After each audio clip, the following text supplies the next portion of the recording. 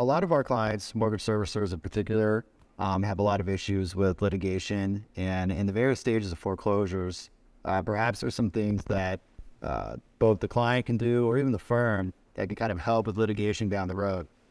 Is there something that perhaps our clients would like to hear, or maybe some help that we can give them as far as how to avoid either senseless or non-needed litigation, in the future of their cases?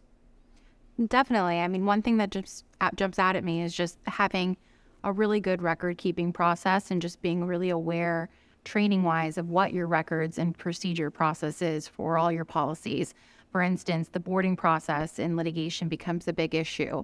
How your lost note affidavits are prepared after a lost note search, things like that. Just having intimate knowledge of what your company is already doing in order to service their loans when it gets to the litigation stage, as long as all of that is notated, it really helps. Yeah, Marc, on the first legal side, you prepare a lot and the title work up, and even before the complaint gets filed. I mean, what is some of the key issues that we can prevent even on that stage to kind of help with litigation in the future?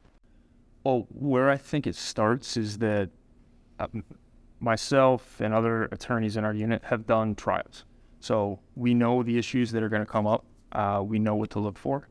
And I think that helps. I feel that if things get too compartmentalized sometimes in this industry, where you have one person just doing one specific thing, when you're able to have people that have a more complete and full knowledge base, that's where it starts as far as identifying issues. Right. And so by doing that ahead of time, obviously we help with litigation expenses on the back end.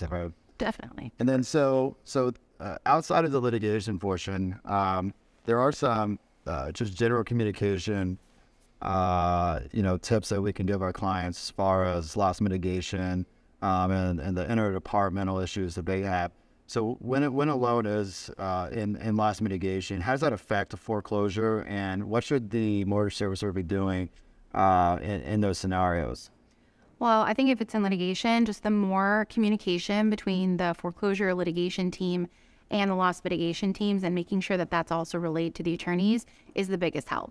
As long as everyone's on the same page, it really helps us to be able to make sure that we're not only advocating for our clients appropriately, but that we're also in compliance with any regulatory guidelines that might be out there that could affect litigation.